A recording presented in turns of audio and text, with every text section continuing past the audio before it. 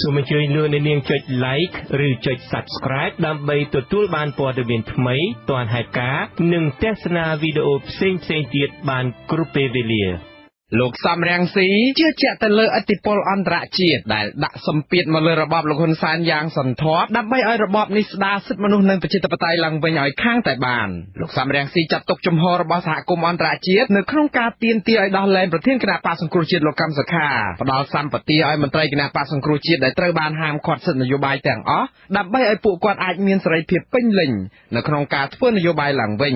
ផ្ដល់សម្បទាឲ្យគណៈបក្សសង្គ្រោះជាតិដើម្បីអាចបើកដំណើរការឡើងវិញនិងរៀបចំការបោះឆ្នោតឡើងវិញដោយសេរីត្រឹមត្រូវនឹងយុត្តិធម៌ជាដើមនោះថាជាដំណោះស្រាយរួមដែលនឹងកើតមានឡើងជាយថាហេតុដោយជៀសមិនផុតនោះឡើយលោកសំរងស៊ីប្រដូចសម្ពាធអន្តរជាតិទៅនឹងរលកយក្សដែលបោកបក់យ៉ាងខ្លាំងមកលើរបបលោកហ៊ុនសែនដែលមិនអាចទប់បានហ៊ុនសែនខ្លាចសហគមន៍អន្តរជាតិនេះជាពិសេសសហភាពអឺរ៉ុបដែលកំពុងរៀបចំដាក់ទណ្ឌកម្មពាណិជ្ជកម្មនឹងមកដល់ហើយដូចស៊ូណាមីអញ្ចឹងបានហ៊ុនសែនគាត់ភ័យស្លន់ស្លោទីទៀតនឹងស៊ូណាមីនឹងមកបោះបោកមកធ្វើឲ្យហ៊ុនសែនចុះចេញព្រោះមិនចុះចេញទេក៏ចុះចេញឲ្យគណៈបក្សសង្គ្រោះជាតិដំណើរការឡើងវិញឲ្យលោកកឹមសុខារួចផុតពីការឃុំឃាំងហើយឲ្យយើងទាំងអស់គ្នា118នាក់នឹងគង់តែទទួលទឹកធ្វើនយោបាយបានឡើងវិញដោយស្វ័យប្រវត្តិពីពួកគណៈបកយើងត្រូវដំណើរការឡើងវិញសម្ពាធអន្តរជាតិបានកើនឡើងកាន់តែសន្ធាប់ទៅលើរបបលោកហ៊ុនសែនសហរដ្ឋអាមេរិកបានបន្ថែមទណ្ឌកម្មដោយបិទទិដ្ឋាការចំពោះមន្ត្រីនៅក្នុងជួរនិងក្រៅជួររបបនេះរួមទាំងសមាជិកក្រុមគ្រួសាររបស់ពួកគាត់ផងលោកហ៊ីងប៊ុនហៀងដែលជាមេកងអង្គរៈរបស់លោកហ៊ុនសែនត្រូវបានរដ្ឋាភិបាលអាមេរិកមិនត្រឹមតែបិទទិដ្ឋាការទេគឺថែមទាំងនឹងចាត់វិធានការបង្កកទ្រព្យសម្បត្តិទាំងអស់របស់មន្ត្រីរូបនេះបើមាននៅអាមេរិកឬក្នុងប្រព័ន្ធហិរញ្ញវត្ថុអាមេរិកចំណែកឯសភាសហរដ្ឋអាមេរិកបានអនុម័តច្បាប់ស្តីពីការដាក់ទណ្ឌកម្មនេះដែរនិងកំពុងស្ថិតនៅក្នុងដៃព្រឹទ្ធសភាដែលគ្រោងនឹងយកមកពិភាក្សានៅខែមករាឆ្នាំ2019ខាងមុខនេះច្បាប់ HR 5754ឬច្បាប់ប្រជាធិបតេយ្យកម្ពុជាឆ្នាំ2018នេះនឹងដាក់ទណ្ឌកម្មបន្ថែមទៅលើមន្ត្រីរបបលោកហ៊ុនសែនទណ្ឌកម្មផ្សេងទៀតដែលអាមេរិកបានដាក់កន្លងមករួមមានការផ្តាច់ជំនួយទាំងស្រុងទៅកោជបនិងការផ្តាច់ជំនួយទាំងស្រុងទៅរបបលោកហ៊ុនសែនលើកលែងតែជំនួយមនុស្សធម៌ចំណែកឯសហភាពអឺរ៉ុបដែលជាបណ្ដុំប្រទេសសេរីនិងអភិវឌ្ឍខ្ពស់ផ្នែកសេដ្ឋកិច្ចទាំង28ប្រទេសបានជូនដំណឹងទៅរបបលោកហ៊ុនសែនកាលពីដើមខែតុលាថារបបនេះមានពេល12ខែទៀតដើម្បីកែខ្លួនបើមិនដូច្នេះទេពួកគាត់នឹងដកការអនុគ្រោះពន្ធពីកម្ពុជាការដាក់ទណ្ឌកម្មនិងប្រមានចាត់វិធានការបន្ថែមលើរបបលោកហ៊ុនសែននេះគឺដោយសារតែរបបនេះបានរំលោភសិទ្ធិមនុស្សនិងប្រជាធិបតេយ្យធ្ងន់ធ្ងរនៅក្នុងរយៈពេលជាង1ឆ្នាំចុងក្រោយនេះពលគឺចាប់តាំងតែពីរបបនេះបានចាប់ប្រធានគណៈបក្សសង្គ្រោះជាតិលោកកឹមសុខាដាក់ពន្ធនាគាររំលាយគណៈបក្សសង្គ្រោះជាតិបណ្ដេញអង្គការសង្គមស៊ីវិលបិទប្រព័ន្ធផ្សព្វផ្សាយឯករាជ្យនៅកម្ពុជានិងរដ្ឋបិទសិទ្ធិសេរីភាពនៅក្នុងការតវ៉ាផ្សេងៗនិងការរៀបចំការបោះឆ្នោតមួយដែលរងការរិះគន់ជុំទិសថាជាការបោះឆ្នោតคล้ายៗដោយសារតែសម្ពាធទាំងនេះនៅមុនដំណាច់ឆ្នាំ2018នេះរបបលោកហ៊ុនសែនបានដោះលែងអ្នកទោសនយោបាយសកម្មជនដីធ្លីនិងពន្យានីតិវិធីតុលាការដើម្បីបិទបញ្ចប់រឿងក្តីមេដឹកនាំសហជីពកម្មករបញ្ចេញសារដោយបានអះអាងថាបន្ទន់អេរយាប័តចំពោះប្រព័ន្ធផ្សព្វផ្សាយនិងអង្គការសង្គមស៊ីវិលហើយក៏ប្រញាប់ប្រញាល់រៀបចំធ្វើវិសោធនកម្មច្បាប់រដ្ឋធម្មនុញ្ញដើម្បីអនុញ្ញាតឲ្យមន្ត្រីគណៈបក្សសង្គ្រោះជាតិខ្លះដែលត្រូវបានហាមឃាត់សិទ្ធិនយោបាយអាចមានសិទ្ធិធ្វើនយោបាយវិញជាដើមនេះទោះជាយ៉ាងនេះក្តីសមាជិកសភាអាមេរិកលោក Alan Leventhal ដែលជាមន្ត្រីអាមេរិកមួយរូបនៅក្នុងចំណោមមន្ត្រីអាមេរិកជាច្រើនរូបផ្សេងទៀតដែលផ្ដួចផ្ដើមច្បាប់ដាក់ទណ្ឌកម្មរបបលោកហ៊ុនសែនបញ្ជាក់ថាសហរដ្ឋអាមេរិកនិងពិភពលោកមិនចេះតែព្រមជឿទង្វើល្អបន្តិចបន្តួចដែលធ្វើគ្រាន់តែដើម្បីបិទបាំងការរំលោភសិទ្ធិមនុស្សនិងប្រជាធិបតេយ្យយ៉ាងដំណំដែលរបបនេះបានប្រព្រឹត្តនៅក្នុងរយៈពេលជាង1ឆ្នាំចុងក្រោយមកនេះនោះទេលោក Alan Leventhal បញ្ជាក់បន្ថែមថាសហរដ្ឋអាមេរិកនៅតែមានជំរើសដាក់ទណ្ឌកម្មបន្ថែមទៀតដូចជាការដកការអនុគ្រោះពន្ធលើទំនិញនាំចេញពីកម្ពុជាមកទីផ្សារសហរដ្ឋអាមេរិកដោយអ្វីដែលសហភាពអឺរ៉ុបកំពុងតែពិចារណានោះដែរដើម្បីធ្វើយ៉ាងណាដាក់សម្ពាធឲ្យរបបលោកហ៊ុនសែនស្ដារសិទ្ធិមនុស្សនិងប្រជាធិបតេយ្យពិតប្រាកដឡើងវិញឲ្យខាងតែបានសភាឯកបៈនៃរបបលោកហ៊ុនសែននៅថ្ងៃប្រហ័សទី13ខែធ្នូនេះនឹងប្រជុំដើម្បីអនុម័តវិសោធនកម្មច្បាប់ដែលរបបនេះអះអាងថាដើម្បីផ្ដល់សិទ្ធិនយោបាយឲ្យមន្ត្រីគណៈបកប្រឆាំងវិញ ก็ប៉ុន្តែអ្នកវិភាគចាត់ទុកថានេះមិនមែនជាចេតនាល្អរបស់លោកហ៊ុនសែននោះទេប៉ុន្តែជាល្បិចយុទ្ធសាស្ត្រនយោបាយថ្មីមួយទៀតដែលលោកហ៊ុនសែនចង់ឲ្យមន្ត្រីគណៈបក្សសង្គ្រោះជាតិក្នុងចំណោម118រូបទៅបំពេញភាពស្របច្បាប់របបនេះនិងទទួលស្គាល់ថាការរំលាយគណៈបក្សសង្គ្រោះជាតិកន្លងមកគឺជារឿងត្រឹមត្រូវលោកកឹមសុខថាល្បិចថ្មីនេះក៏មានគោលដៅបំបែកបំបាក់គណៈបក្សសង្គ្រោះជាតិឲ្យបែកខ្ញែកគ្នាដែរក៏ប៉ុន្តែមុននឹងសភាឯកបៈអនុម័តច្បាប់នេះលោកហ៊ុនសែនបានព្រមានថាច្បាប់ថ្មីនេះក៏មិនអាចបើកសិទ្ធិឲ្យមន្ត្រីជាន់ខ្ពស់គណៈបក្សសង្គ្រោះជាតិទាំង118រូបចូលធ្វើនយោបាយដោយស្វ័យប្រវត្តិនោះដែរលោកថាមន្ត្រីគណៈបកប្រឆាំងចង់ធ្វើនយោបាយត្រូវតែសុំលោកទើបលោកស្នើទៅព្រះមហាក្សត្រល្បិចបំបែកគណៈបក្សសង្គ្រោះជាតិនេះឆ្លុះបញ្ចាំងតាមរយៈសាររបស់លោកហ៊ុនសែនដែលបញ្ជាក់ថានៅក្នុងចំណោមមន្ត្រីគណៈបកប្រឆាំងទាំង118នាក់ដែលត្រូវបានហាមឃាត់នោះគឺមានតែមួយចំនួនប៉ុណ្ណោះដែលនឹងត្រូវបានលើកលែងទោសមិនតែប៉ុណ្ណោះលោកហ៊ុនសែនថែមទាំងប្រមានថាអ្នកដទៃទៀតអាចនឹងប្រឈមការជាប់ពន្ធនាគារថែមទៀតផងត្រូវចាំអ្នកប្រឆាំងនឹងសាលដីកាតុលាការកំពូលមិនមែនត្រឹមតែអត់បានសិទ្ធិធ្វើនយោបាយឡើងវិញទេគឺត្រូវជាប់គុកថែមទៀតផងក្នុងឋានៈខ្ញុំជានាយករដ្ឋមន្ត្រីខ្ញុំត្រៀមនឹងទទួលយកនៅសំណើរបស់សមីជនម្នាក់បុគ្គលម្នាក់ត្រូវស្នើមកនាយករដ្ឋមន្ត្រីលោកសំរងស៊ីថានេះគឺជាល្បែងនយោបាយនិងជាអន្ទាក់ដ៏គ្រោះថ្នាក់ដែលមន្ត្រីគណៈបក្សសង្គ្រោះជាតិមិនត្រូវលង់ខ្លួនចាញ់បោកលោកហ៊ុនសែននោះឡើយលោកបន្ថែមថាមន្ត្រីជាប់ឆ្នោតគណៈបក្សសង្គ្រោះជាតិមិនត្រូវការអោនក្រាបទៅសុំឲ្យលោកហ៊ុនសែនផ្ដល់សិទ្ធិធ្វើនយោបាយឲ្យខ្លួនវិញនោះទេព្រោះសិទ្ធិនេះគឺជាសិទ្ធិដែលមានធានានៅក្នុងរដ្ឋធម្មនុញ្ញរួចទៅហើយសូមបងប្អូនដែលគ្រប់គ្រងគណៈបក្សសង្គ្រោះជាតិកុំចូលអន្ទាក់ហ៊ុនសែនគាត់ខ្លាចតែសហគមន៍អន្តរជាតិទេពេលនេះអញ្ចឹងគាត់បែរមកសម្លុតយើងវិញយើងធ្វើមិនដឹងទៅកុំធ្វើថោកអត់ចង់បានសិទ្ធិពីធ្វើនយោបាយពីហ៊ុនសែនទេសិទ្ធិនេះគឺប្រជារាស្ត្រខ្មែរផ្ដល់ឲ្យយើងប្រជារាស្ត្រខ្មែរចង់ឲ្យយើងចេញមុខតំណាងឲ្យលោកការពារផលប្រយោជន៍រាស្ត្រចង់ត្រួសជាតិយើងអត់មានតែថោកទៀតកុំសិទ្ធិធ្វើនយោបាយពីហ៊ុនសែនទេសិទ្ធិធ្វើនយោបាយសិទ្ធិចែងក្នុងរដ្ឋធម្មនុញ្ញនៃប្រជាណាចក្រកម្ពុជាជាសិទ្ធិជាមូលដ្ឋានរបស់យើងហើយប្រជារាស្ត្រប្រគល់បេសកកម្មឲ្យគណៈបក្សសង្គ្រោះជាតិដើម្បីការពារផលប្រយោជន៍ប្រទេសជាតិអត់មានត្រូវការទៅសុំអីពីហ៊ុនសែនពេលនេះទេសូមបងប្អូនទាំងអស់ប្រកាន់គោលជំហរឲ្យរឹងមាំទោះជាយ៉ាងនេះក្តីអ្នកវិភាគលោកកឹមសុខថាលោកហ៊ុនសែនដល់ផ្លូវទាល់ច្រកព្រោះមិនអាចស៊ូទ្រាំនឹងសម្ពាធអន្តរជាតិបានតទៅទៀតឡើយក្នុងកាលៈទេសៈបែបនេះអ្នកវិភាគដដែលថាគណៈបកប្រឆាំងអាចរួចផុតពីល្បិចបំបែករបស់លោកហ៊ុនសែនបានទាល់តែគណៈបកនេះត្រូវរឹងមាំកុំធ្វើតាមយុទ្ធសាស្ត្ររបស់លោកហ៊ុនសែនខ្ញុំបាទមួងណារ៉េតអាស៊ីសេរីរដ្ឋធានី Washington ចាប់ព័ត៌មានតាក់ទងនឹងសកម្មជនការងារវិញម្ដងលោកស្រីឡុងគំហៀងភរិយាលោករតរដ្ឋមនីសកម្មជនការពារសិទ្ធិការងារបានប្រកាសថាអ្នកស្រីនឹងដឹកនាំធ្វើបាតុកម្មដើម្បីទាមទាររកយុត្តិធម៌បន្ទាប់ពីស្វាមីរបស់លោកស្រីត្រូវបានរបបក្រុងភ្នំពេញនាំពីប្រទេសថៃទៅសាកសួរនៅក្នុងប្រទេសកម្ពុជាចាលោកហេងរស្មីរាយការណ៍អំពីរឿងនេះអ្នកស្រីឡុងគំហៀងប្រាប់អាស៊ីសេរីនៅថ្ងៃពុធទី12ម្សិលមិញថាអ្នកស្រីនឹងដាក់គម្រោងធ្វើបាតកម្មដើម្បីទាមទាររកយុត្តិធម៌ជូនស្វាមីរបស់លោកស្រីក្រោយពេលអាជ្ញាធររបបក្រុងភ្នំពេញបានចាប់បញ្ជូនខ្លួនយ៉ាងតក់ក្រហល់ពីទីក្រុងបាងកកប្រទេសថៃមកកាន់ប្រទេសកម្ពុជាប្រធានសហព័ន្ធសហជីពកម្មករសំណង់កម្ពុជាលោករតរដ្ឋមនីត្រូវបានអាជ្ញាធរថៃចាប់ឃាត់ខ្លួននៅក្នុងទីក្រុងបាងកកកាលពីថ្ងៃទី7ខែធ្នូកន្លងទៅនេះហើយបន្ទាប់មកត្រូវបានបញ្ជូនខ្លួនតាមឧទ្ធម្ភាគចក្រមកប្រទេសកម្ពុជាវិញកាលពីរសៀលថ្ងៃទី12ខែធ្នូលោករតរដ្ឋមនីនិងក្រុមគ្រួសារបានព្យាយាមស្វែងរកសិទ្ធិជ្រកកោនជាជនភៀសខ្លួននៅក្នុងប្រទេសទី3នៅមុនពេលដែលលោកត្រូវបានអាជ្ញាធរថៃចាប់បញ្ជូនខ្លួនមកឲ្យរបបក្រុងភ្នំពេញរបបក្រុងភ្នំពេញបានចោទប្រកាន់លោករតរដ្ឋមនីពីបទសង្ស័យថាបានឲ្យលុយទៅឲ្យតួអង្គកូនស្រី2នាក់ចំនួន$200សហរដ្ឋអាមេរិកជាថ្នូរនឹងការនិយាយកុហកនៅក្នុងខ្សែភាពយន្តឯកសារដែលបង្ហាញពីករណីម្ដាយលក់កូនស្រីឯបង្កើតដើម្បីបម្រើសេវាកម្មផ្លូវភេទដែលមានចំណងជើងថាម្ដាយខ្ញុំលក់ខ្ញុំអ្នកស្រីឡុងគំហៀងបានបញ្ជាក់ថាខ្សែវីដេអូដែលស្វាមីរបស់អ្នកស្រីផលិតឡើងនេះគឺគ្រាន់តែបង្ហាញរឿងពិតដែលកើតមានឡើងតែប៉ុណ្ណោះការជួញដូរមនុស្សនៅកម្ពុជាវាកើតឡើងមិនមែនតែទេក្នុងករណីដែលលើកឡើងនៅក្នុងខ្សែភាពយន្តឯកសារនឹងនោះទេគឺវាកើតឡើងមាននៅក្នុងរបាយការណ៍អង្គការជាតិអន្តរជាតិជាច្រើនដែលបានលើកឡើង ហើយក៏ធ្លាប់បានប្រតិកម្មទៅរដ្ឋាភិបាលកម្ពុជាឯងក៏ធ្លាប់បានលើកឡើងប្រតិកម្មអីចឹងដែរភាពយន្តឯកសារនេះមានចំនួនអ្នកទស្សនាជាង 1,400,000 ដងនៅលើបណ្ដាញ YouTube និងជាង 500,000 ដងនៅលើបណ្ដាញសង្គម Facebook ដែលជាវីដេអូសង្ខេបផ្ដោតទៅលើអតីតគ្រួសារប្រជាពលរដ្ឋនៅក្នុងតំបន់បង្កក់ដែលរងដោយសារការបណ្តេញចេញដោយបង្ខំអាស៊ីសេរីមិនអាចតាក់ទងលោកនាយឧត្តមសេនីយ៍ខៀវសុភ័ក្រអ្នកនាំពាក្យក្រសួងមហាផ្ទៃបានទេលោកសខេងរដ្ឋមន្ត្រីក្រសួងមហាផ្ទៃត្រូវបានសារព័ត៌មានក្នុងស្រុកដកស្រង់សម្ដីមកថារបបក្រុងភ្នំពេញមិនទាន់មានការចាត់ប្រកាន់ជាផ្លូវការណាមួយប្រឆាំងជំទាស់លើលោករដ្ឋមន្ត្រីនៅឡើយលោកសខេងបាននិយាយថា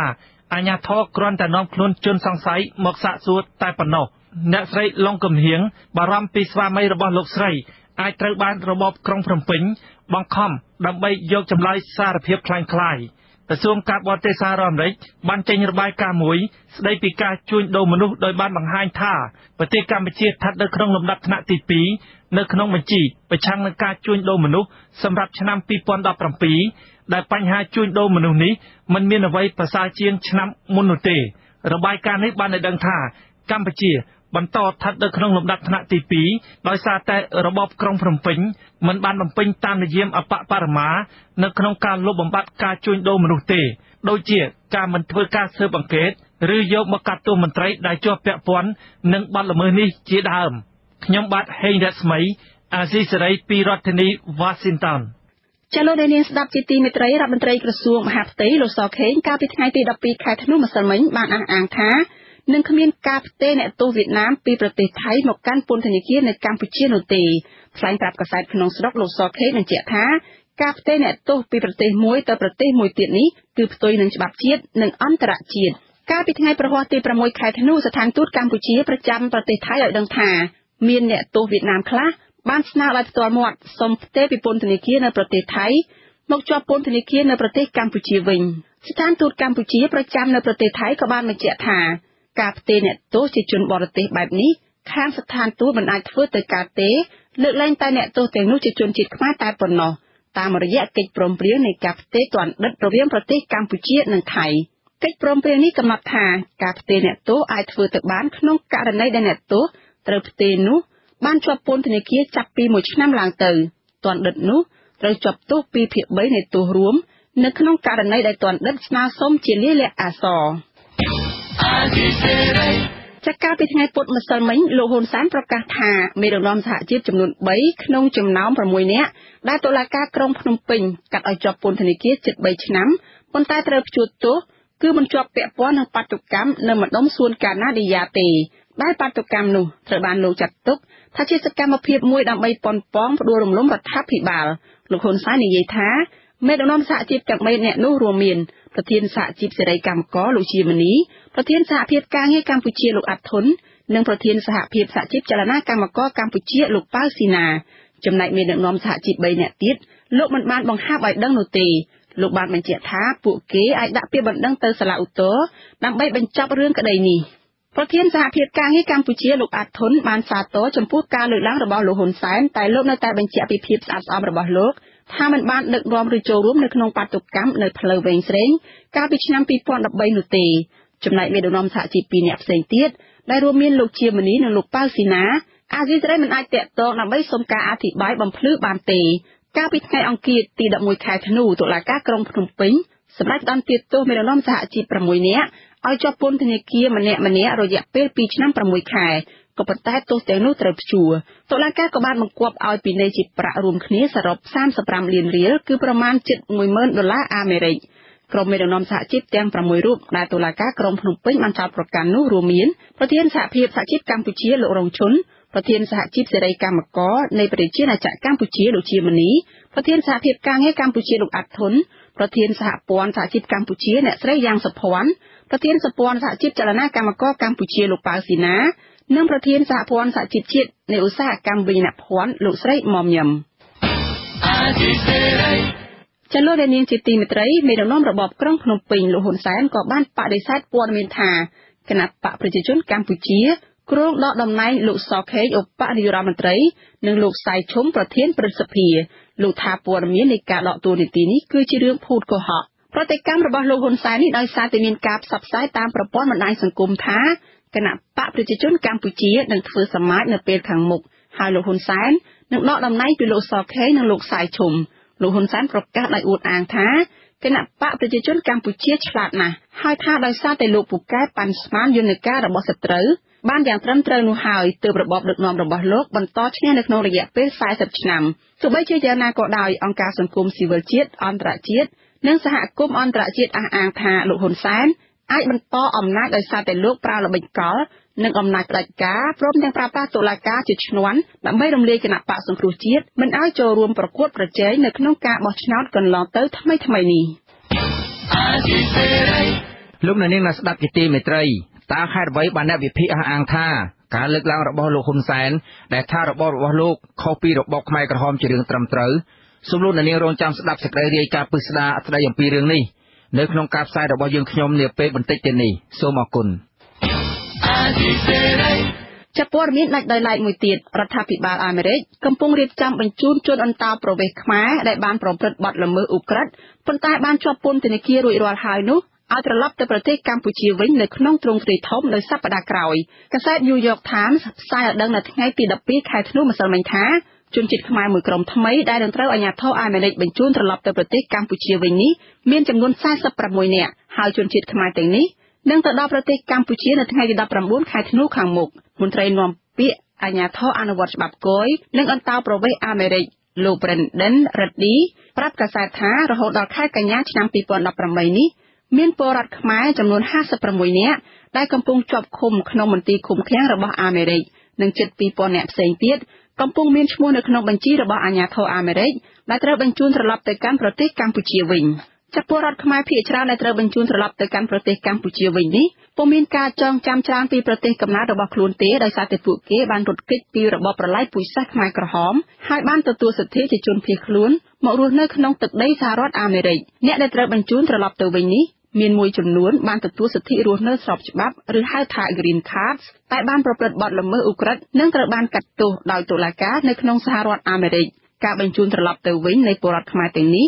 បានទទួលការរិះគន់ពីក្រុមអង្គការសិទ្ធិមនុស្សដោយលើកឡើងថាការបញ្ជូននេះបានធ្វើឲ្យពួកគេរស់នៅឆ្ងាយពីក្រុមគ្រួសាររបស់ពួកគេដែលកំពុងរស់នៅអាមេរិកហើយរបបលោកហ៊ុនសែនក៏បានប្រកាសផ្អាកទទួលយកក្រុមពលរដ្ឋខ្មែរដែលត្រូវបញ្ជូនចេញពីអាមេរិកនេះមួយរយៈកាលដែរកាលពីឆ្នាំ2017ដោយផ្អែកលើគោលការណ៍មនុស្សធម៌និងសិទ្ធិមនុស្សចាលោកនាងកំពុងស្ដាប់ការផ្សាយរបស់អាស៊ីសេរីពីរដ្ឋធានី Washington សហរដ្ឋអាមេរិកក្រៅពីផ្សាយតាម Facebook និង YouTube វិទ្យុអាស៊ីសេរីផ្សាយតាមរយៈរលកធាតុអាកាសខ្លីឬ Shortwave តាមកម្រិតនិងកម្ពស់ដូចតទៅនេះពេលព្រឹកចាប់ពីម៉ោង 5 កន្លះដល់ម៉ោង 6 កន្លះតាមរយៈរលកធាតុអាកាសខ្លី 11850 kHz ស្មើនឹងកម្ពស់ 25m និង 9390 kHz ស្មើនឹងកម្ពស់ 32m ពេលយប់ចាប់ពីម៉ោង 7 កន្លះដល់ម៉ោង 8 កន្លះតាមរយៈរលកធាតុអាកាសខ្លី 9325 kHz ស្មើនឹងកម្ពស់ 32m និង 15155 kHz ស្មើនឹងកម្ពស់ 20m ចាសសូមអរគុណនៅឯខេត្តសៀមរាបឯណោះវិញសាលាដំបងខេត្តនេះសម្រាប់ឃុំខ្លួនបណ្ដោះអាសន្នបរិសុជនជាតិចិន9នាក់ដែលសង្ស័យពីបទចែកចាយរូបភាពអាហារពាហ៍របស់កុមារតាមប្រព័ន្ធអ៊ីនធឺណិតសង្គមស៊ីវិលខេត្តសៀមរាបស្វាគមន៍ចំណាត់ការផ្លូវច្បាប់នេះនិងទាមទារឲ្យរឹតបន្តឹងលើជនបរទេសឲ្យបានខ្លាំងកុំឲ្យកើតមានរឿងអាស្រូវដោយនៅខេត្តព្រះសីហនុចាលោកហេរស្មីមានសេចក្តីរាយការណ៍មួយទៀតអំពីរឿងនេះប្រធានលេខាធិការដ្ឋានរដ្ឋបាលនិងជាអ្នកនាំពាក្យសាលាខេត្តសៀមរាបលោកយិនស្រៀងប្រាប់អាស៊ីសេរីថាចៅក្រមស៊ើបសួរបានសម្រេចឃុំខ្លួនជនជាតិចិនចំនួន9នាក់ជាបណ្ដោះអាសន្ននៅក្នុងពន្ធនាគារខេត្តតាមបទចោទប្រកាន់របស់តំណាងអัยការខេត្តពីបទចែកចាយរូបភាពអាហារពាហ៍របស់កុមារបើទោះបីបែបណាក៏អ្នកនាំពាក្យតុលាការរូបនេះមិនផ្ដល់ព័ត៌មានអំពីកុមារជនរងគ្រោះទេចក្រមគាត់បានឃុំខ្លួនពួកគាត់ហើយគុំខ្លួនក៏អាសន្នដែរឥឡូវពួកគាត់កំពុងនៅពន្ធនាគារខេត្តសៀមរាបនៅដែរបទចោទនៅដែរកាលពីថ្ងៃទី9ខែធ្នូកម្លាំងសមត្ថកិច្ចចម្រុះខេត្តបានចុះឃាត់ខ្លួនជនជាតិចិន9នាក់នៅទីតាំង3កន្លែងដកហូតសម្ភារៈបច្ចេកទេសជាច្រើនជាភស្តុតាងជនជាតិចិនទាំង9នាក់នេះត្រូវបានចោទប្រកាន់ថាបានធ្វើសកម្មភាពចែកចាយរូបភាពអាហារពាហ៍របស់កុមារតាមប្រព័ន្ធអ៊ីនធឺណិត នៅមុនពេលការចាប់ខ្លួនជនជាតិចិននៅក្នុងខេត្តសៀមរាប2ថ្ងៃគឺថ្ងៃទី6ខែធ្នូសមត្ថកិច្ចបានបញ្ជូនជនជាតិចិនចំនួន235នាក់ឲ្យវិលត្រឡប់ទៅកាន់ប្រទេសចិនវិញដោយសង្ស័យថាជាក្រុមឆោបបោកគំរាមកំហែង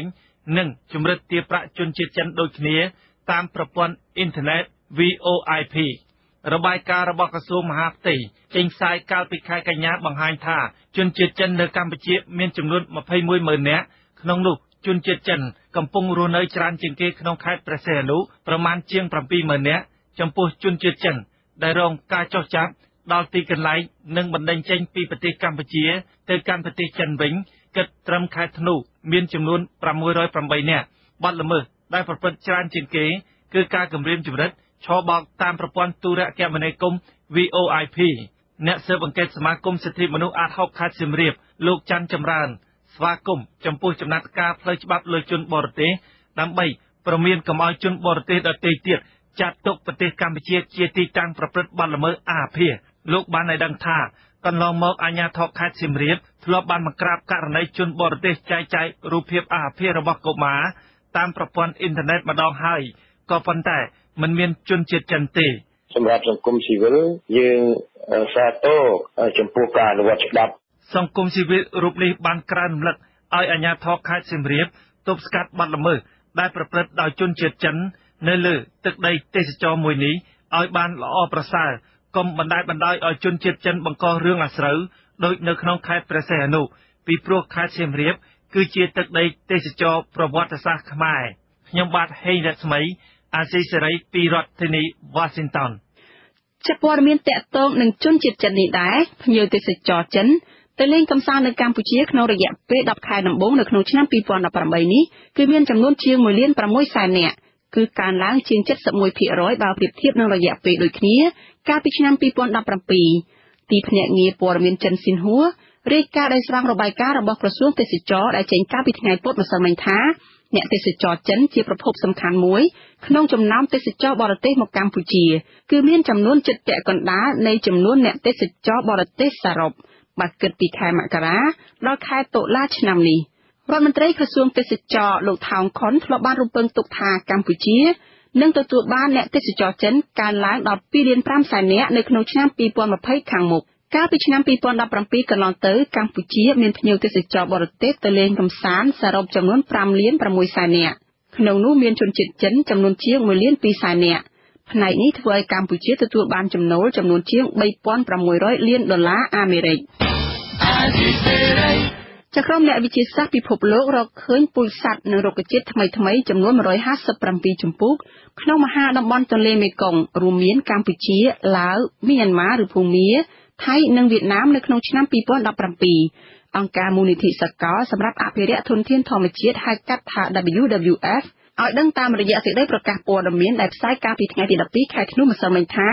ក្នុងរបបកំហើយនោះនៅកម្ពុជាមានជំពូកសត្វនិងរុក្ខជាតិថ្មីៗចំនួន8ជំពូកត្រូវបានក្រុមអ្នកវិទ្យាសាស្ត្ររកឃើញខណៈនៅមីយ៉ាន់ម៉ាឬភូមាមាន39វៀតណាមមាន58ថៃមាន35និងឡាវមានចំនួន24ជំពូកសត្វនិងរុក្ខជាតិថ្មីៗក្នុងចំណោមពូជសត្វនិងរុក្ខជាតិថ្មីៗដែលក្រុមអ្នកវិទ្យាសាស្ត្រទើបនឹងរកឃើញនេះរួមមានថនិកសត្វជាសត្វដែលចិញ្ចឹមកូនដោយទឹកដោះចំនួន3ជំពូកត្រីមាន23ជំពូកសត្វដែលអាចរស់នៅលើគោកបាននិងក្នុងទឹកបានមាន14ជំពូកល្មូនមានចំនួន26ជំពូកនិងរុក្ខជាតិមាន91ជំពូករបាយការណ៍ចុងក្រោយ Living Planet Report របស់អង្គការ WWF ឲ្យដឹងថាក្នុងរយៈពេល40ឆ្នាំចុងក្រោយមានការធ្លាក់ចុះបរិមាណសត្វព្រៃនៅក្នុងពិភពលោករហូតដល់ទៅ 60% សម្រាប់មហាតំបន់ទន្លេមេគង្គការធ្លាក់ចុះបរិមាណសត្វនេះរឹតតែអាក្រក់ដោយសារតែមានការបំផ្លិចបំផ្លាញទ្រង់ទ្រាយធំនៃជម្រកសត្វព្រៃនិងការបរបាញ់សត្វឬការនេសាទដែលមានលក្ខណៈជាឧស្សាហកម្មជាដើមនៅតាមកន្លែងជាច្រើននៅក្នុងតំបន់នេះរដ្ឋបាលជលផលកាលពីថ្ងៃទី11ខែធ្នូបានជូនដំណឹងឲ្យប្រជាពលរដ្ឋដែលមានបំណងចង់ធ្វើផ្អកប្រហុកត្រីឆ្អើរសម្រាប់បរិភោគប្រចាំឆ្នាំអាចទៅទិញត្រីនៅតាមគន្លងដាយឬតាមកំពង់ទឹកនៃដងទន្លេសាបក្នុងភូមិសាស្ត្ររាជធានីភ្នំពេញនៅខេត្តកណ្ដាលចាប់ពីថ្ងៃទី14ដល់ថ្ងៃទី20ខែធ្នូក្នុងករណីផ្ទៃមេឃស្រឡះនិងគ្មានភ្លៀងកក់ខែការនេសាទនឹងបានច្រើនសម្រាប់ពាក់កណ្ដាលខែធ្នូនេះនិងនៅពាក់កណ្ដាលខែមករាឆ្នាំ2019 រដ្ឋបាលជលផលបញ្ជាក់ថារដូវបើកនេសាទនៅឆ្នាំនេះលឿនជាងឆ្នាំមុនព្រោះកម្ពស់ទឹកក្នុងបឹងទន្លេសាបនិងទឹកទន្លេសាបស្រកលឿនជាងបណ្ដាឆ្នាំកន្លងទៅប្រហុកផ្អកជាគ្រឿងទេសសំខាន់សម្រាប់ធ្វើម្ហូបរបស់ប្រជាជនខ្មែរហើយកសិករខ្លះចាត់ទុកប្រហុកផ្អកជាប្រភពប្រូតេអ៊ីននិងជាចំណីអាហារប្រចាំថ្ងៃប្រជាជនរស់នៅតាមដងទន្លេតែងតែរកត្រីធ្វើប្រហុកជារៀងរាល់ឆ្នាំដើម្បីទុកធ្វើម្ហូបរួចជាគ្រឿងផ្សំពេញមួយឆ្នាំរដូវបើកនេសាទរាល់ឆ្នាំរដ្ឋបាលជលផលតែងតែជូនដំណឹងឲ្យពលរដ្ឋទៅទិញត្រីដើម្បីធ្វើផ្អកប្រហុកត្រីឆ្អើរជាដើមដល់ទីតាំងកំពង់ទឹកដែលទូកនេសាទចូលចតទីតាំងទាំងនោះមានដូចជានៅក្នុងសង្កាត់ព្រែកភ្នៅជារាជធានីភ្នំពេញឃុំព្រែកតាតែនខេត្តកណ្ដាលតំបន់ខ្លះនៃខេត្តកំពង់ឆ្នាំងម្ដុំកំពង់ទឹកក្នុងតំបន់ឆ្នុកទ្រូស្រុកបរិបូរភូមិចុងកោះក្រុងកំពង់ឆ្នាំងភូមិកំពង់ប្រាសាទនិងភូមិកំពង់ត្រឡាចក្រោមនៅក្នុងស្រុកកំពង់ត្រឡាចជាដើមអ្នកខ្លះបោះតង់ឬស្នាក់នៅតាមមាត់ទឹកជាច្រើនថ្ងៃដើម្បីរង់ចាំទិញត្រីធ្វើប្រហុកផ្អកក្រោយពេលធ្វើប្រហុកផ្អករួចរាល់គេនាំគ្នាដឹកជញ្ជូនផលិតផលទាំងនោះត្រឡប់ទៅផ្ទះរៀងៗខ្លួនវិញដើម្បីទុកបរិភោគប្រចាំឆ្នាំហើយអ្នកខ្លះយកផលិតផលទាំងនោះទៅលក់ដូរយកប្រាក់មកវិញចាលោកអ្នកនាងកញ្ញាប្រិយមិត្តអ្នកស្ដាប់ជាទីមេត្រីលោកអ្នកនាងទៅបានស្ដាប់ព័ត៌មានប្រចាំថ្ងៃរបស់វិទ្យុអាស៊ីសេរីដែលរៀបចំជូនដោយនាងខ្ញុំសុជីវីពីរដ្ឋធានី Washington ចាជាបន្តទៅទៀតនេះសូមអញ្ជើញលោកអ្នកនាងរងចាំស្ដាប់សេចក្តីរាយការណ៍ពិស្ដាផ្សេងៗទៀតនាពេលបន្តិចទៀតនេះ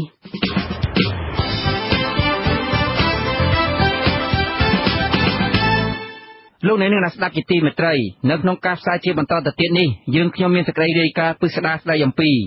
អ្នកវិភាគថាលោកហ៊ុនសែនប្រៀបធៀបសម័យនេះខុសពីរបបខ្មែរក្រហមគឺត្រឹមត្រូវព្រោះរបៀបសម្លាប់មនុស្សនៅសម័យនេះខុសពីរបបខ្មែរក្រហមសកម្មជនបរិស្ថានលោកអាលិចស្នើរបបកុងភ្នំពេញបើកផ្លូវឲ្យលោកវិលចូលកម្ពុជាវិញនៅពេលតុលាការខេត្តកោះកុងបើកសវនាការជំរុំជម្រះករណីរូបលោកបទសម្ភាសន៍ស្ដីអំពីតំណាងរាជសហរដ្ឋអាមេរិកបដិញ្ញាបន្តដាក់សម្ពាធបន្ថែមលើរបបលោកហ៊ុនសែនរហូតទាល់តែមានប្រជាធិបតេយ្យពិតប្រាកដនៅកម្ពុជាហើយនៅtrongកម្មវិធីលោកអ្នកនាងនឹងបានស្ដាប់ព័ត៌មានបញ្ចប់សូមអញ្ជើញលោកអ្នកនាងស្ដាប់ការផ្សាយរបស់យើងខ្ញុំដែលមានជាបន្តទៅទៀតដោយមេត្រី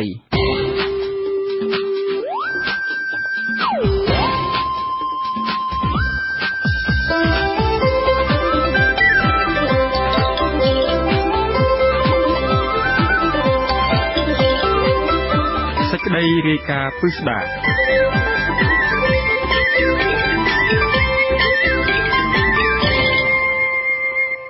លោកអ្នកនាងស្ដាប់ជាទីមេត្រីអ្នកវិភាគចាត់ទុកការប្រៀបធៀបរបបលោកហ៊ុនសែនថាការដឹកនាំរបស់លោកខុសពីសម័យខ្មែរក្រហមពិតជាត្រឹមត្រូវព្រោះថារបៀបសម្លាប់មនុស្សនៅសម័យនេះខុសពីរបបខ្មែរក្រហម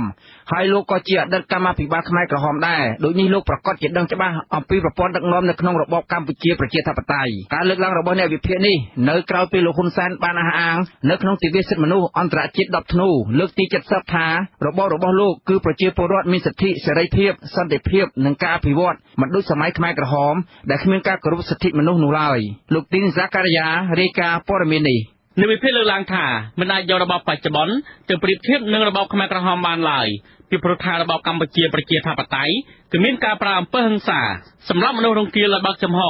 និងប្រតិទាំងអស់ត្រូវរស់ដោយសមភាពគ្នាគ្មានអ្នកមានគ្មានអ្នកក្រតែសម័យបច្ចុប្បន្ននេះវិញមានប្រព័ន្ធគ្រប់គ្រងខុសពីសម័យខ្មែរក្រហមគឺមានគម្លាតអ្នកមាននិងអ្នកក្រមនុស្សដណ្ដើមគ្នារស់និងមានការសម្លាប់មនុស្សដោយអាតកំបាំងនិវិភាគនយោបាយលោកកឹមសុខមានប្រសាសន៍ថា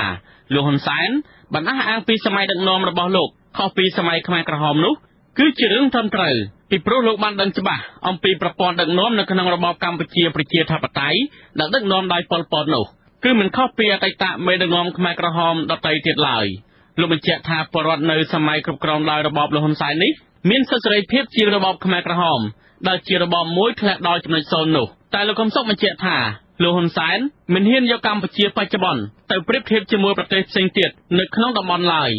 ជាអ្នកដឹកនាំជាតិម្នាក់គេត្រូវប្រៀបធៀបការរីកចម្រើនក្រោមការដឹកនាំរបស់ខ្លួនទៅនឹងបណ្ដាប្រទេសដែលមានការលូតលាស់ផ្សេងទៀតឧទាហរណ៍ដូចជាប្រទេសថៃប្រទេសម៉ាឡេស៊ីជាដើមប្រៀបធៀបទៅមើលតើសេរីភាពប្រជាធិបតេយ្យជាមូលដ្ឋានហើយនឹងការរីកចម្រើនខាងផ្នែកសេដ្ឋកិច្ចនៅគម្លាតពីគ្នាកម្រិតណារវាងថៃនិងកម្ពុជារវាងម៉ាឡេស៊ីនិងកម្ពុជាឬមួយក៏មិនហ៊ានប្រៀបធៀបទេដោយសារតែខ្វះភាពស្មោះត្រង់ចំពោះជាតិនិងអសមត្ថភាពដឹកនាំជាង30ឆ្នាំរបស់ខ្លួនលោកហ៊ុនសែនបានចូលរួមអបអរសាទរខួបលើកទី70នៃទិវាសិទ្ធិមនុស្សអន្តរជាតិ10ធ្នូឆ្នាំ2018នេះ លោកហ៊ុនសែនបានសរសេរនៅក្នុង Facebook របស់លោកថាទិវាសិទ្ធិមនុស្ស10ធ្នូគឺជាទិវាសកលដែលអង្គការសហប្រជាជាតិបានប្រកាសឲ្យប្រើតាំងពីថ្ងៃទី10ខែធ្នូឆ្នាំ1948ដើម្បីលើកស្ទួយសិទ្ធិសេរីភាពរបស់មនុស្សជាតិគ្រប់រូបនៅលើពិភពលោកកើតមកមានសិទ្ធិសេរីភាពនិងសមភាពគ្នាប្រកបដោយសេចក្តីថ្លៃថ្នូរនៅក្នុងរបបប្រល័យពូជសាសន៍ប៉ុលពតឆ្នាំ1975-1979គឺប្រជាពលរដ្ឋមិនមានសិទ្ធិសេរីភាពអ្វីទាំងអស់លោកហ៊ុនសែនសរសេរនៅក្នុង Facebook របស់លោកបន្តថាក្រោយពីប្រទេសជាតិត្រូវបានរំដោះរួចផុតពីរបបប្រល័យពូជសាសន៍ប៉ុលពតគឺប្រជាពលរដ្ឋទទួលបានសិទ្ធិសេរីភាពពេញលេញឡើងវិញរហូតដល់សព្វថ្ងៃនេះទោះបីជាលោកហ៊ុនសែនអះអាងថានៅក្នុងរបបរបស់លោកពលរដ្ឋមានសិទ្ធិសេរីភាពពេញលេញបែបនេះក្តីក៏ប៉ុន្តែការអនុវត្តជាក់ស្ដែងនៅក្នុងរបបគ្រប់គ្រងដោយលោកហ៊ុនសែននេះត្រូវបានអ្នកការពារសិទ្ធិមនុស្សជាតិអន្តរជាតិលើកឡើងថាប្រជាពលរដ្ឋមិនមានសិទ្ធិពេញលេញដោយការអះអាងនេះឡើយជាក់ស្ដែងកាលពីព្រឹកថ្ងៃទី10ធ្នូនាឱកាសប្រារព្ធទិវាសិទ្ធិមនុស្សអន្តរជាតិនោះអាជ្ញាធរកងកម្លាំងប្រដាប់អាវុធបានរឹតបន្តឹងមិនអនុញ្ញាតឲ្យក្រុមអង្គការសង្គមស៊ីវិលសហជីពកម្មករអ្នករងគ្រោះដីធ្លីដើរដង្ហែក្បួនបានដោយសេរីនោះឡើយកងកម្លាំងប្រដាប់អាវុធត្រូវបានដាក់ពង្រាយនិងត្រៀមបង្ក្រាបទិវាសិទ្ធិមនុស្សអន្តរជាតិនេះប្រជាពលរដ្ឋនៅចំនួន13ខេត្តក្រុងបានខកខានមិនបានដង្ហែក្បួនដោយការចង់បាននោះឡើយនេះបើយោងតាមរបាយការណ៍របស់អង្គការសិទ្ធិមនុស្សលីកាដូ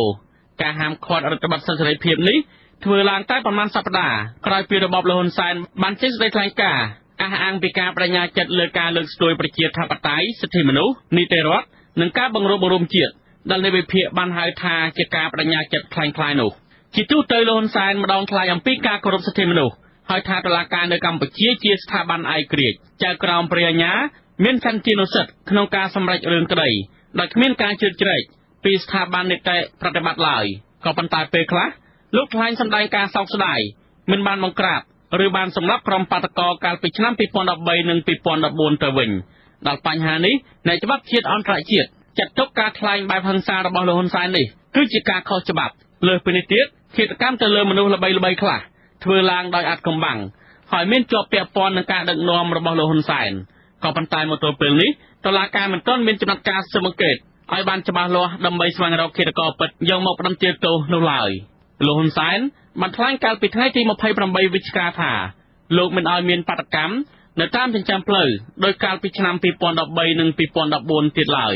លើសពីនេះទៀតលោកសម្ដែងការសោកស្ដាយដែលមិនបានសម្លាប់មេដឹកនាំបាតកោទោះជាលោកហ៊ុនសែនថ្លែងមិនចំឈ្មោះក្តីក៏ប៉ុន្តែលោកហាក់ចង់សម្ដៅទៅលើលោកសំរងស៊ីហើយចង់ដឹងពេលនោះបើឯងមិនគិតឲ្យឡាទេឯងងាប់បាត់ហើយឯងប្រាប់មុនខ្មោចឯងទេតែឯងប្រកែរត់ប្រកែស្រែកក៏ប្រកែដល់រត់ក៏លឿនតែគ្រាន់តែគេមិនដេញតាមតែប៉ុណ្ណឹងទេហើយរត់សិន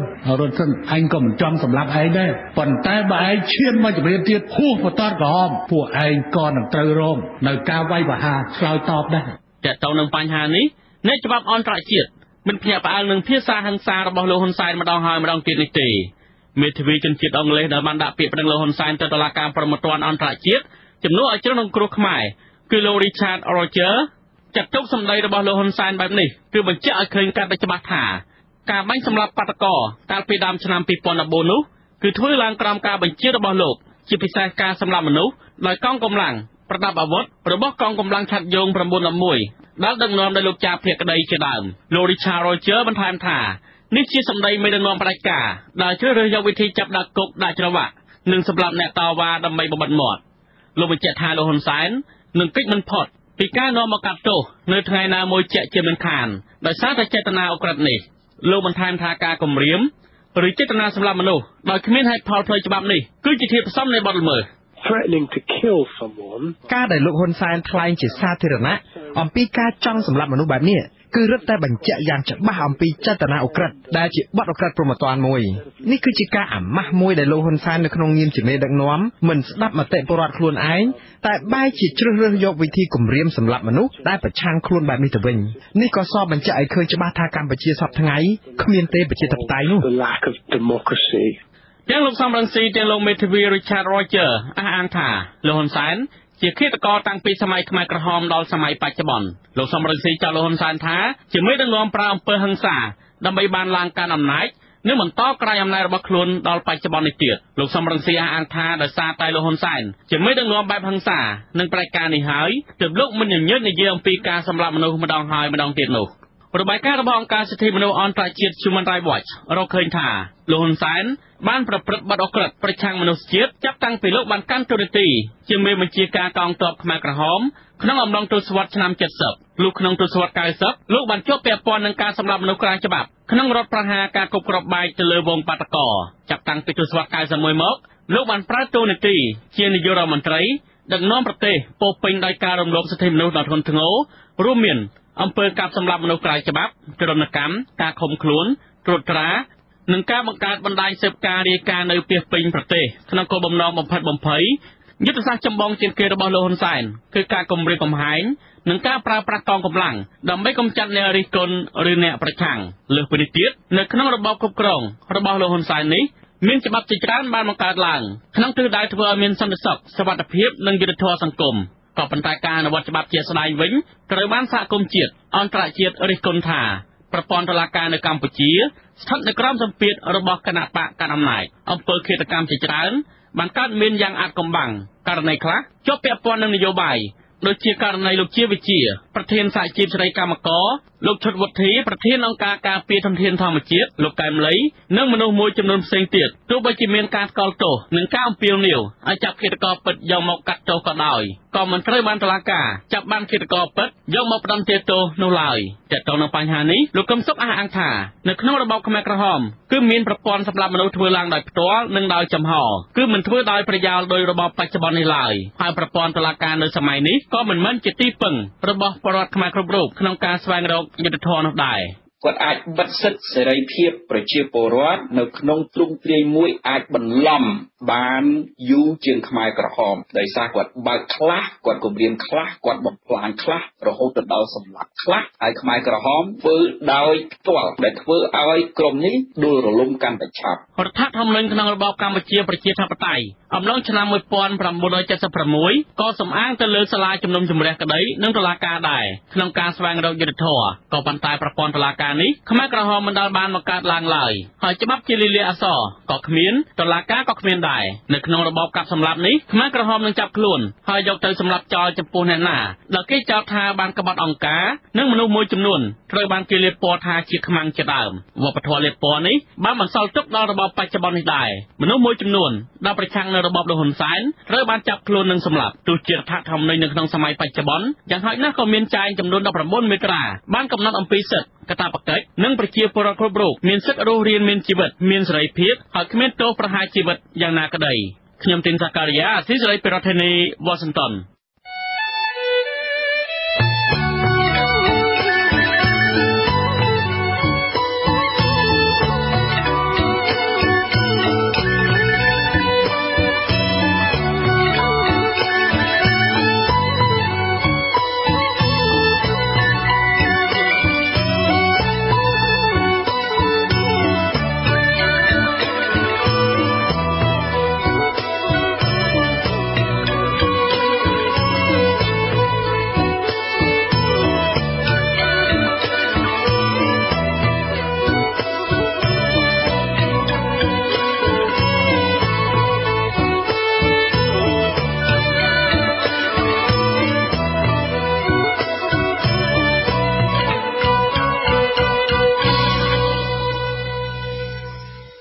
លោកអ្នកនាងស្ដាប់ជាទីមេត្រីសកម្មជនបរិស្ថានលោកអាឡិចហាន់ដ្រូកាន់សាឡេសដេវីតសុនដែលត្រូវបានរបបក្រុងភ្នំពេញបញ្ជូនចេញពីកម្ពុជាកាលពីឆ្នាំ2015ស្នើសុំរបបលោកហ៊ុនសែនបើកផ្លូវឲ្យលោកអាចត្រឡប់ចូលប្រទេសកម្ពុជាវិញការស្នើសុំនេះគឺស្របពេលដែលរដ្ឋមន្ត្រីក្រសួងយុតិធម៌បញ្ជាតុលាការខេត្តកោះកុងពិនិត្យមើលភាពអសកម្មក្នុងសំណុំរឿងរបស់សកម្មជនបរិស្ថានរូបនេះឡើងវិញបន្ទាប់ពីបានជាប់គាំងចាប់តាំងពីខែវិច្ឆិកាឆ្នាំ2015មកលោកស្រីបណ្ឌិតរាយការណ៍អំពីរឿងនេះស្ថាបនិកអង្គការមេដាធម្មជាតិលោកអាឡិចហាន់ដ្រូកាន់សាឡេសដេវីតសុនបានប្រាប់អាស៊ីសេរីថាលោកនៅតែរក្សាជំហរចង់វិលត្រឡប់ទៅប្រទេសកម្ពុជាវិញដើម្បីចូលរួមតតាំងក្តីដោយផ្ទាល់ក្នុងសវនាការនៅតុលាការខេត្តកោះកុងនៅពេលដែលមានការបើកជំនុំជម្រះក្តីសកម្មជនបរិស្ថានរូបនេះយល់ថាប្រសិនបើតុលាការខេត្តកោះកុងបើកសវនាការជំនុំជម្រះក្តីសំណុំរឿងលោកដោយកំបាំងមុខនោះ ជាការកាត់ក្តីមួយដែលមិនអាចទទួលយកបាននិងគ្មានភាពយុត្តិធម៌ចំពោះរូបលោកឡើយលោកបញ្ជាក់ថាបើគ្មានវត្តមានរូបលោកនោះទេវត្តមានមេធាវីការពារក្តីលោកក៏មិនមានដែរខ្ញុំមានគោលចំហច្បាស់ថាខ្ញុំត្រូវតែត្រឡប់ទៅប្រទេសកម្ពុជាវិញដើម្បីតតាំងជាមួយនឹងតុលាការហើយដើម្បីបន្តការងារក្នុងនាមជាអ្នកការពារបរិស្ថានអ្នកការពារសិទ្ធិមនុស្សទោះបីជាតុលាការកាត់កោះកុងអាចបន្តទៀតទោសនិងអាចនឹងបញ្ជូនខ្ញុំទៅពន្ធនាគារក៏ដោយអាហ្នឹងអ្វីជាគោលចំហរបស់ខ្ញុំលោកអាឡិចត្រូវបានចោទប្រកាន់ថាបានរួមគំនិតជាមួយនឹងសកម្មជនបរិស្ថាន3នាក់ផ្សេងទៀតក្នុងអំពើគំរាមកំហែងថានឹងធ្វើឲ្យខូចខាតដែលភ្ជាប់នឹងបញ្ហាអ្វីមួយលោកសាន់ម៉ាឡាលោកត្រីសូវិគានិងលោកសឹមសំណាងត្រូវបានអាជ្ញាធរខេត្តកោះកុងចាប់ខ្លួន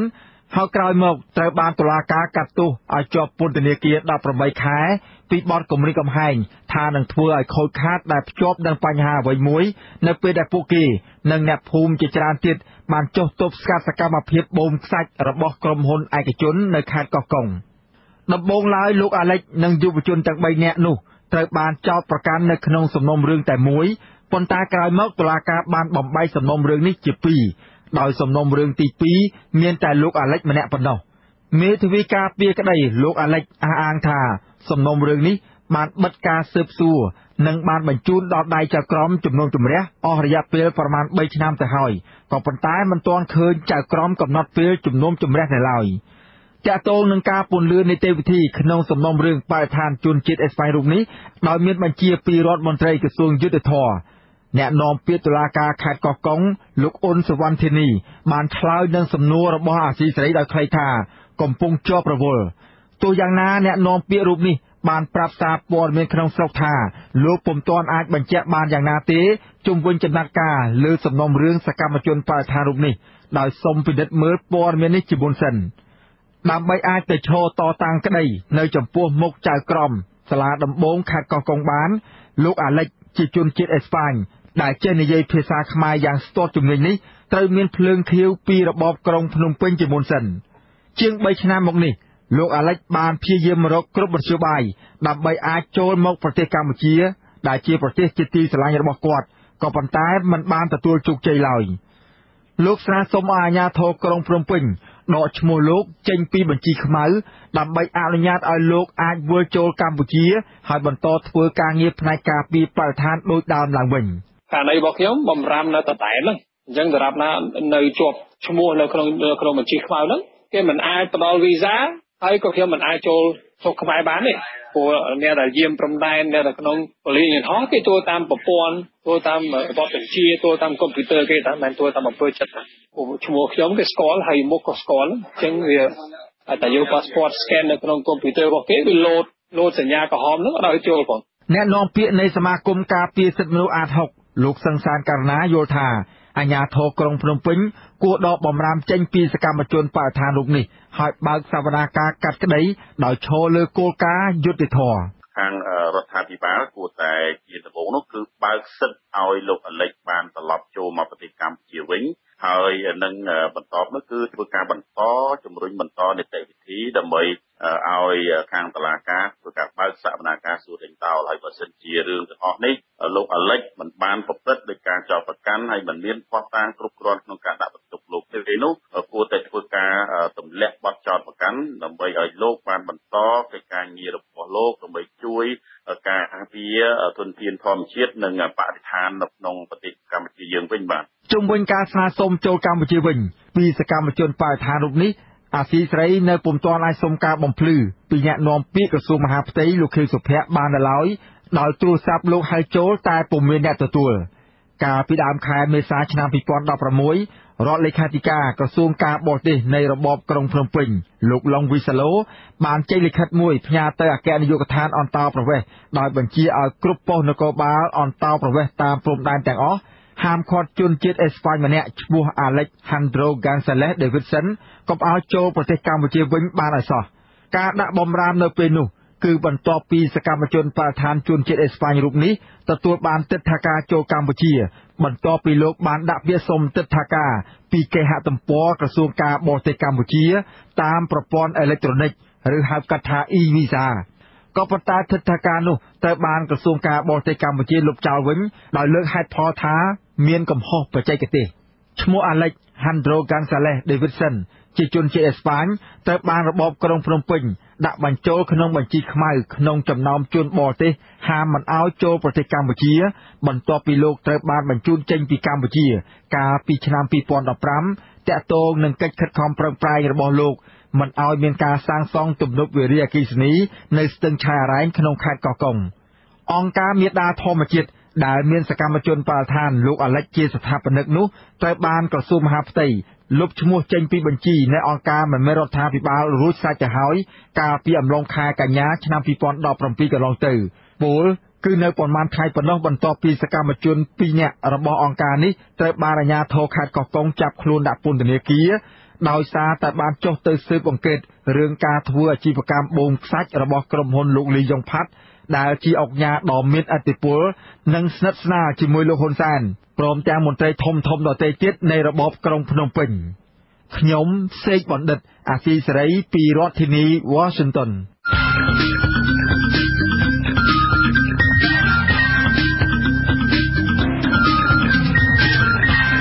បទសម្ភាសន៍